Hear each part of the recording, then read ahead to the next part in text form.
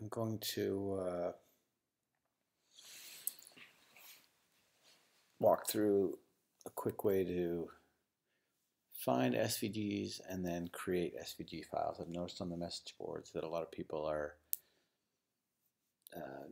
seem kind of limited by their options in terms of searching for SVGs and the availability of SVG files. An SVG file is very basic. It's just some code telling you where certain points are. That's all an actual SVG is. There are literally millions of them online, so I'm going to I'm going to show how to find some. I'm going to actually lower this down here. So if I go to Google and I type in, let's say lightning SVG, nothing really shows up. You can go to images, but it's just not great. So here's the trick.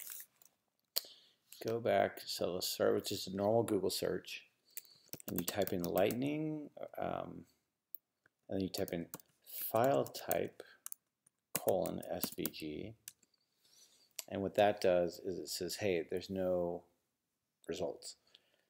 So I've done this a ton in the past, and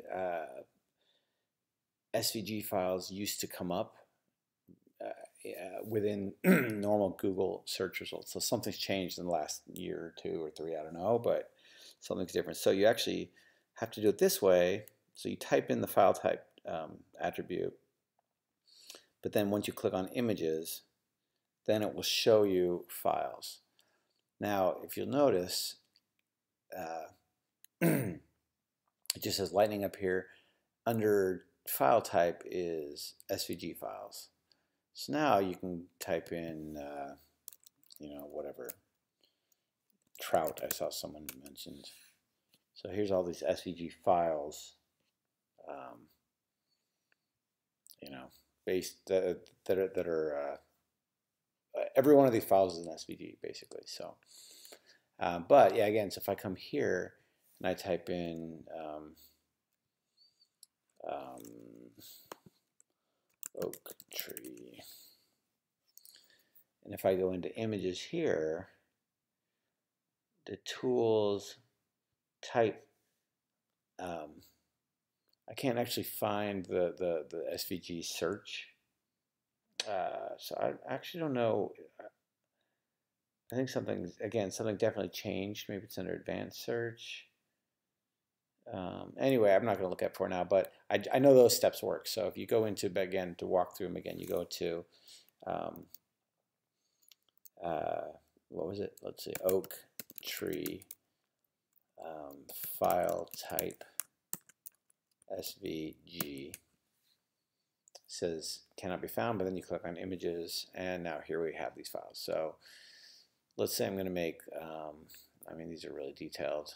And again, there's millions of them. Let's say something like this. This is graphic. Now, and the other thing is you have to be careful because this is people's art. This is their livelihood. This is their, it's not necessarily all open source. So you need to be very careful and be respectful, obviously, of people's work. But so again, this is just kind of a process. If you're using someone's logo or someone's, custom graphic, they're just because you can get access to it doesn't mean it's legal. So, but anyway, this one, for example, so I click on it, and I do view image, and if I come up here in the URL, I see at the end it is clearly an SVG. So then all I do, again, I'm in a browser, so I just hit Command, or I'm on a Mac, or go up to File,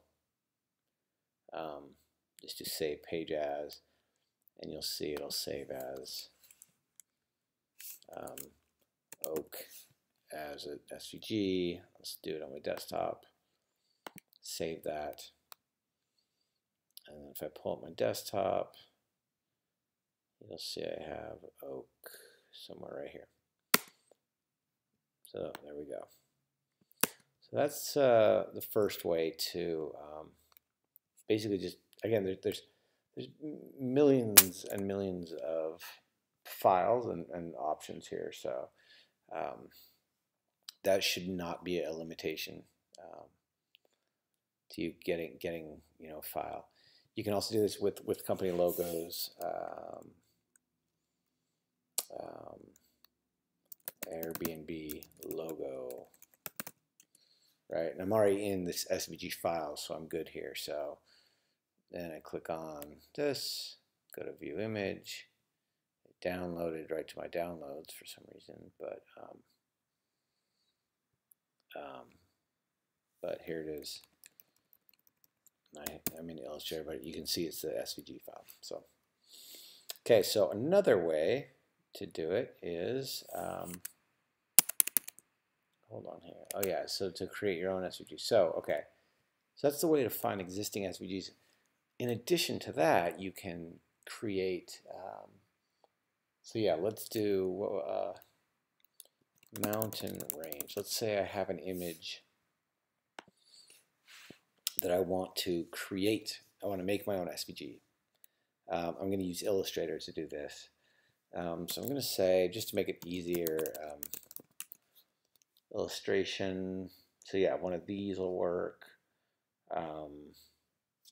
Let's do some other words you can try. You can do outline. You can do silhouette. Did I do that one? Anyway. So there's a bunch of these you can do. A bunch of different words, but let's say we get one that we like. Okay, so something like this, and I do View Image, and I'm holding down Control and going in here and doing Open Image in New Tab, so just so I can get to this, the actual image. And here I am. But this is a bitmap. This is a JPEG or something like that, and you can see there's some weird watermarking in here. Generally, you want to go for a 2-color image, but that's probably the safest. But so I'm going to come here. I'm going to copy this image. So I'm going to go into Adobe Illustrator. It's free 30-day trial. I think it's like $20 a month if you use it. I use it for work, so I have it all the time. But so I basically come in here. I make a new file. Do whatever. Doesn't matter the file size. Zoom out. I'm going to paste that image in here. And again, if I zoom in, you'll see this is a bunch of pixels. So this is kind of a quick and dirty hack without using any other additional software. This is, again, if you're in the kind of the web space or creative space, you'll probably have access to this tool anyway. So that's why I'm showing this. But if you come into Illustrator, here it is. I click on this, my normal tool, selection tool. I hit, which is V, the letter V as in Victor. You'll see up here, as I select that image, I get this image trace option here. So I click on that. There's all these different options. If your image is 3, 4, 5 colors, whatever, you kind of want to get whatever close to it. This black and white logo, again, if you go for a very contrasty, just kind of a vector-ish looking shape, like this, kind of like a 2-color image, you can go into this black and white logo, and it keeps the fidelity pretty well. So I click on this, and you'll see it already converted. It got rid of that watermarking. Sometimes you have some tricks with that, but then once you do that, now if I show paths, you'll see the paths aren't there yet. That's Command Y, by the way, to show paths. But then if I click expand, now it just made these paths. The next step is to grab this direct selection tool, select the color you want to delete, the white, come to select, go to same fill color, that selects all the white. I hit delete. I hit select all, which is Command A. I scale this down. There's this. I'm going to get rid of this. text here,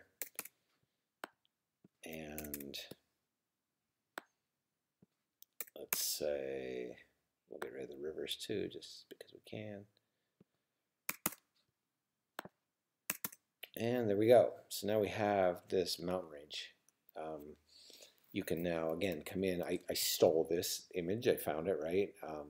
But now I can come in and tweak it if I need to. Select points, fill in, do things like this.